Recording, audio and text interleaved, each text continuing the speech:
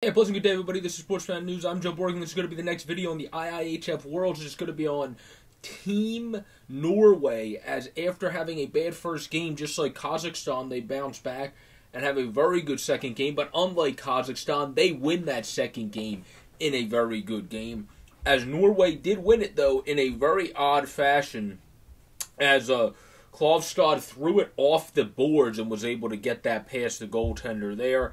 Obviously, I would think Ben Bounds kind of wants that one back, as that one was thrown in off the boards and they were able to score on the keeper there. Henrik Haugland was in net for Norway, but Andres Klovstad was able to score. Mathis Olum was able to score battling in front, kind of knocking it out of the air. Originally it was called no goal, and then it was reviewed and called a goal, and then Olum also blasted one through from the point, as the captain was able to have a absolutely bonkers game for Norway to put them up 3-0 at the time of when it looked like Haugland and his team were going to be cruising in this game. But then Robert Dowd, a backhander, he had no chance to save. Perlini was set up after Evan Mosey had the very good wraparound and then was able to get it in front of Perlini. And then Mark Richardson scored on the nice pass by Brett Perlini. So Perlini was able to score and have the nice pass for the tying goals. He's definitely a star of the game for Great Britain, that I'll talk about more when I do their video. But when it comes to the stars of the game, in this game, obviously Matthias Olum has to be one of the stars, as he was able to have 2 of the goals for Norway.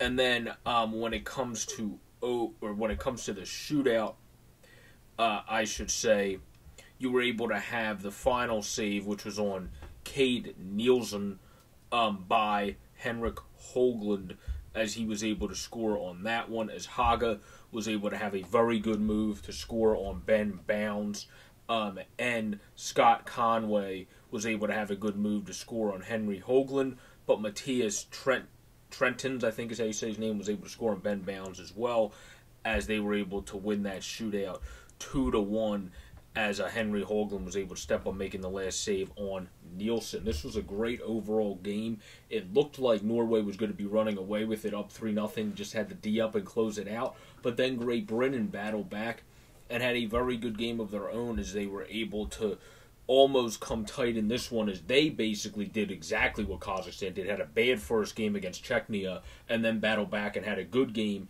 in the second game, but just weren't able to get over the hump after playing a good game overall. Great Britain was, after they were able to wake up and get going.